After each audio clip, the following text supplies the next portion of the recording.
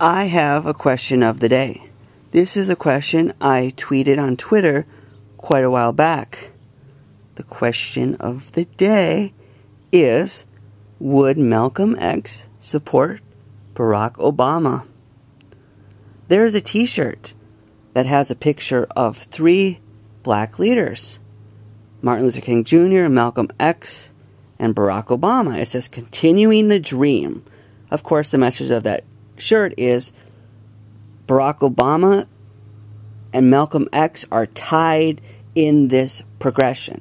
Some people are going to say, you are a white guy, so your opinion is not valid. But people only say that when you disagree with them. If you agree with them, they really don't care that much about who you are. I shouldn't even be asking that question. Of course, it's obvious Malcolm X would be supporting Barack Obama. But if you actually read about Malcolm X, if you looked into it deeply, not just saw what you wanted to see, you would see he wasn't a supporter of the Democratic Party.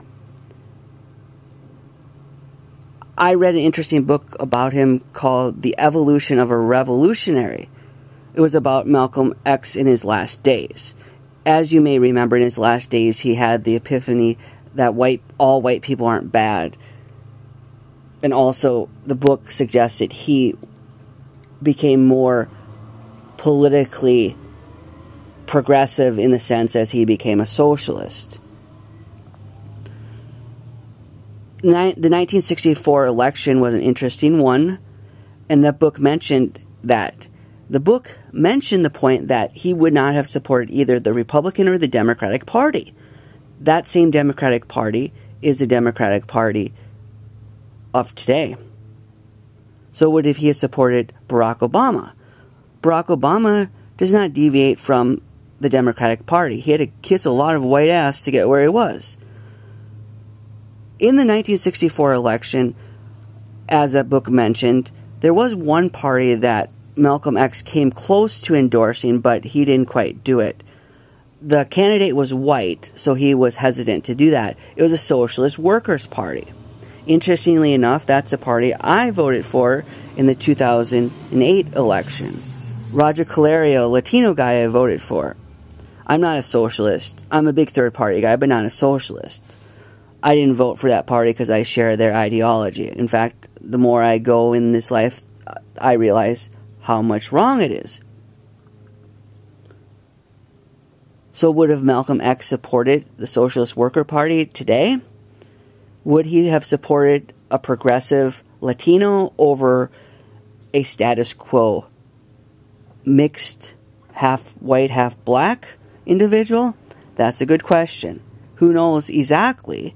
But I don't think he would have been the campaign manager for Barack Obama.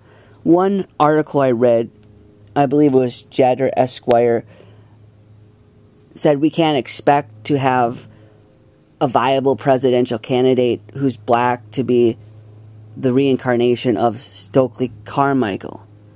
Point well taken. That point suggests in order to get the votes you need to get, you can't be too radical. You can't be too correct in where you stand on the issues. Take where Barack Obama stood on his vice president candidate.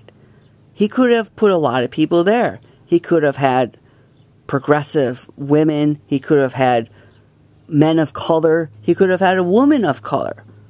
But no, he chose some white guy. I don't agree with the Spartacus approach, but they did have a good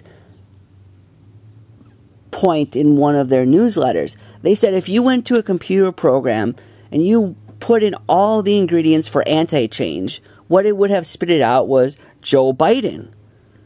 Joe Biden is a status quo white guy.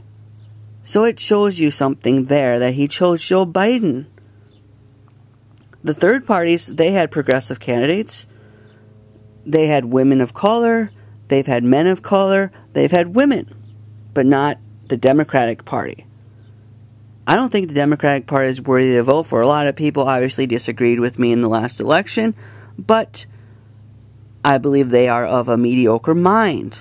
I recently saw this great quote that said, mediocrity is excellence to mediocre people. And that totally exemplifies the view I've had in life. Malcolm X wasn't about mediocrity. He was about excellence. Barack Obama was and is about mediocrity. I was even reading a newspaper when I was in Swaziland that was saying Barack Obama hasn't achieved much despite all his great promises of change. I was talking to one person there that said, who asked what I thought of Barack Obama, and I expressed my opinion, and she said, that's what they all say. They all say they're going to change it, and then they just keep doing the same thing.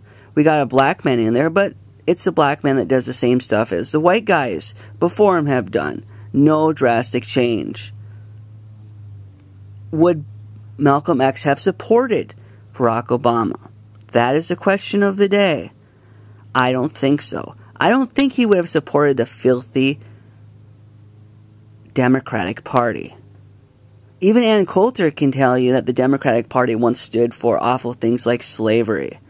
The worst segregationists, as even Ann Coulter pointed out, were in the Democratic Party.